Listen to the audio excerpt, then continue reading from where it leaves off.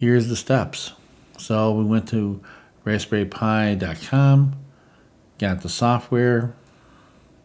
Once we have the software set, we're going to go ahead and walk through the steps of installing it.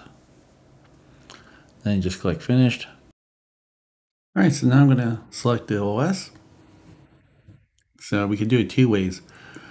So we can do custom, where we already have pre-fetched all our ROMs. Or we can just go to Pi and then go to which version. So if we're using 64-bit, if we have a Raspberry Pi 3, 4, or 400, we can choose that. And then we would choose our micro SD card. I have mine already in the reader, and then we're going to hit write. It's going to ask us, are we sure? And we're just going to let that cook. And then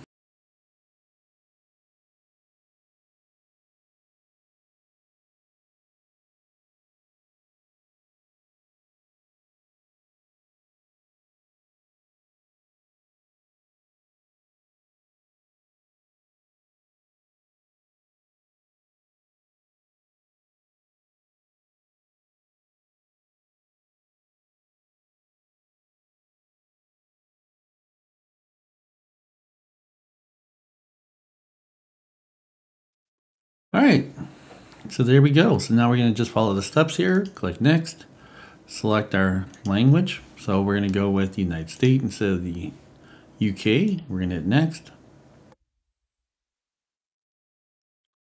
Here we're going to put in a password or just leave it blank. And then we can say, so now it's going to fetch all our updates for us. There we go. So now we're going to go to the web browser to saw Raspbian. We're just going to, well, so now we're going to go ahead and install our DNS. So we're going to just type in Pi-hole and do a quick search on that.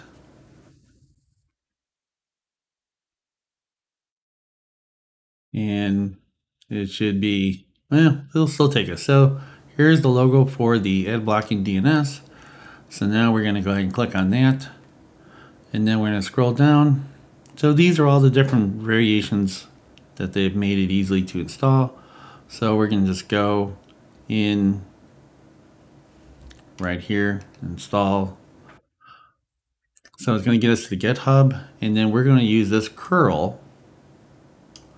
And we're going to copy and paste that right in, and then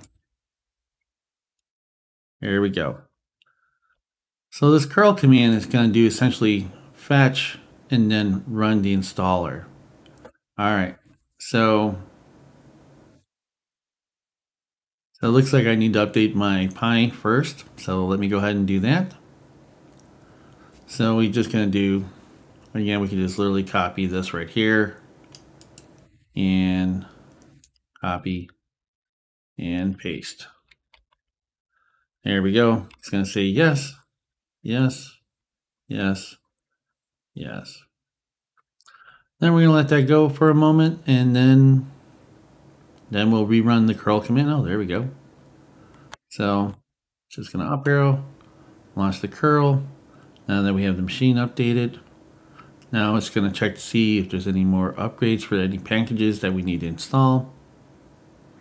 So this is one of the easiest projects to do. This is one of my first projects I've ever done in a Raspberry Pi. So now it's fetching all the utilities that we need to make this work. So it's nice and easy.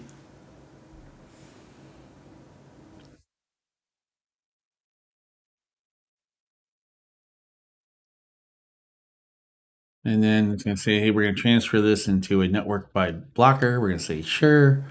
If we want to donate, it's going to tell us where. Cool. It's going to say the Pi-hole needs a static IP address. That's fine. So we can say, so we can manually put one in there or just use the one that we currently have. So we can go in there or we can set it up for later. So I'm just going to say, yes, use this current one.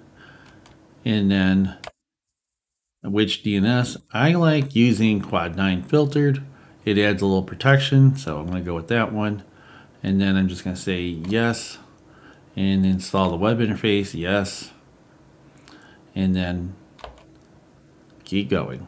And if you want the statistics, if you want it to be more private, then you're going to say no. But if you're learning IT and stuff like that, it's good to go through the logs and see how it all works. I'm just going to say yes. I'm going to say show everything, and then it's just going to finish installing, and then we should be up and running in a moment.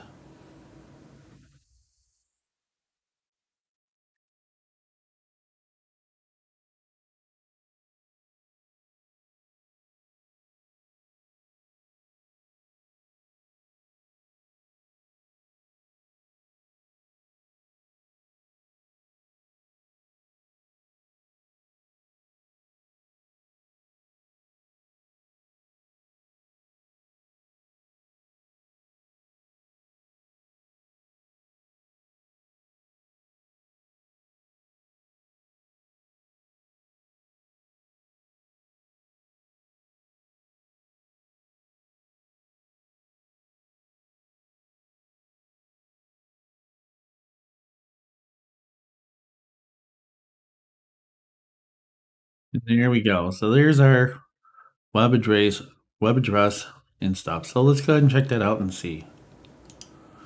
All right. So just gonna make this nice and easy. So we're gonna go HTTPS, or no, it's probably not HTTPS. So we'll just try this and see. So we're gonna go 192.168. In my situation, yours may vary on how you're using, what IP address space you're using. So there we go.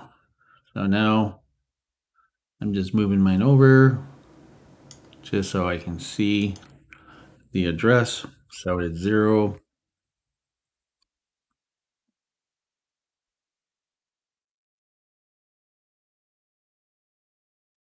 And if I typed it in correctly, no, it didn't. So, all right, so let's try that one more time.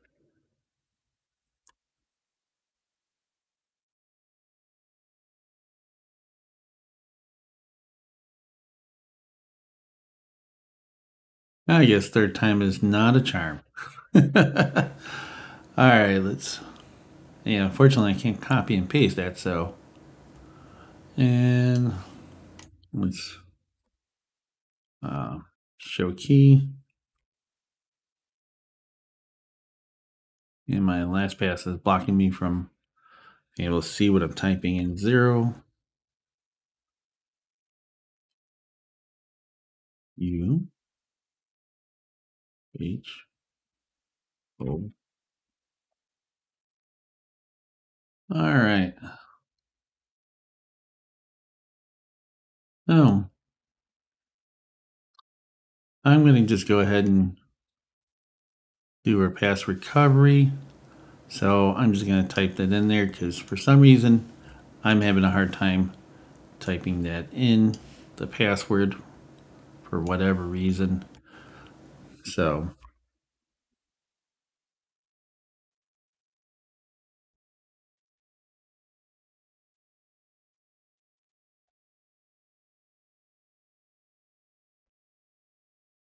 all right. I'm now going to hit refresh. And there we go.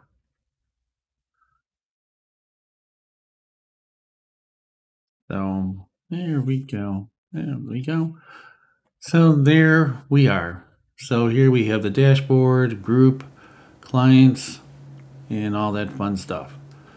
So I go to settings, and again, here's all the settings of the Pi-hole. So I'm going to need to set up my machine. So just for demonstration, I'm going to set mine up to use the IP address of my machine. So here we go.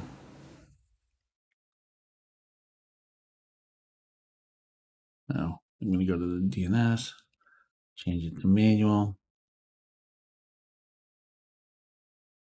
Yeah. And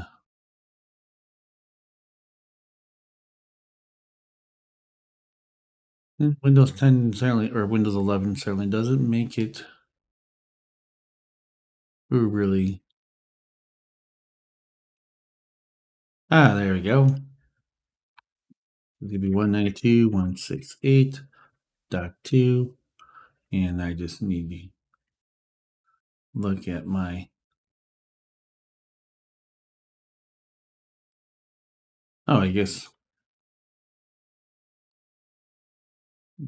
there we go. I guess I could just look here. Only if I was smart enough. All right, so let's go ahead and pop that in there and fix that part. All right. So now,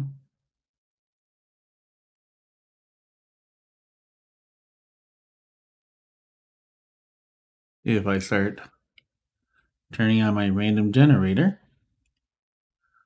so now we can see that I am now adding some data into this. So there we go.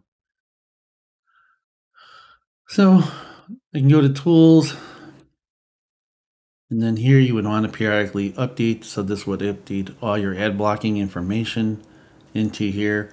You can manually add domains, clients, so who you want to be able to access, not access. Again, you can set up your own local DNS and CNAME again. So there's some additional tools in here. You can go to audit logs, so you can see some of the different DNS information that's in there. Again, here we can see how much cache, Pi-hole group we're in, utilization, how hard is this thing working, how much memory it's taking up. And we can see we can manually go in here and change our DNS servers if we wanted to. We could even set up DHCP on this, so if we wanted this to provide IP addresses and stuff like that. So let's say our home router doesn't support it, we could disable the DHCP on that, enable DHCP on this guy, and then put in our information, and then our router would no longer hand out IP addresses, and now our Raspberry Pi would do our ad blocking and our DHCP for us. So it's kind of cool. All right, hopefully you guys enjoyed this.